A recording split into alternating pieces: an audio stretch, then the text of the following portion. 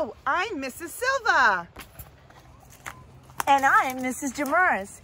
And we're here at Keith's farm in Acushnet, and we're doing some apple picking. Do you like to go apple picking? Well, Miss Silva has a great story for you today about picking apples and pumpkins. And while I go pick some apples, she's going to read you that story. Are we ready? Today's story is Apples and Pumpkins. The author is, remember, the author is the person who wrote the words, is Anne Rockwell.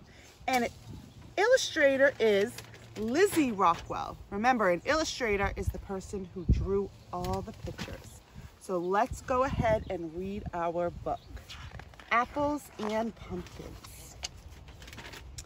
When red and yellow leaves are on the trees, we go to the Comstock farm to pick apples and pumpkins.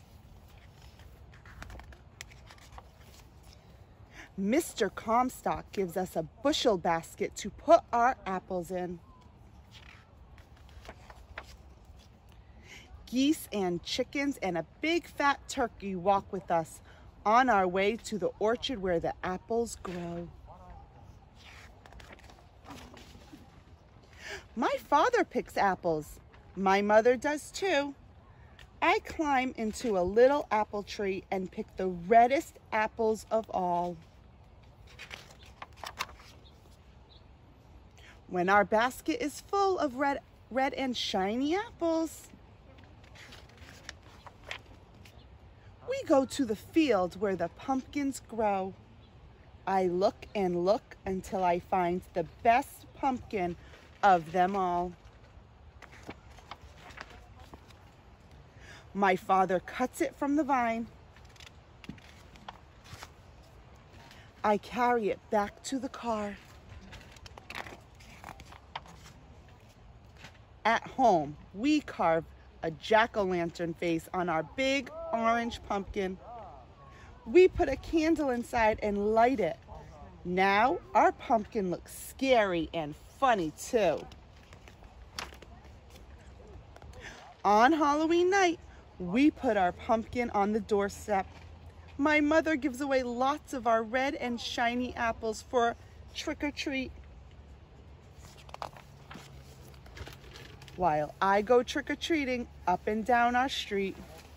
The end. I hope you liked our apple and pumpkin book. Here comes Mr. Demers again. Miss Silva. Oh my goodness. Look at the big bag of apples. Beautiful apples. Look at them. Oh my goodness. Of course, we're not going to eat them right now, Miss Silva. We have to wash them. We're going to take them home, wash them really good, and maybe we can make something wonderful with them. Like what?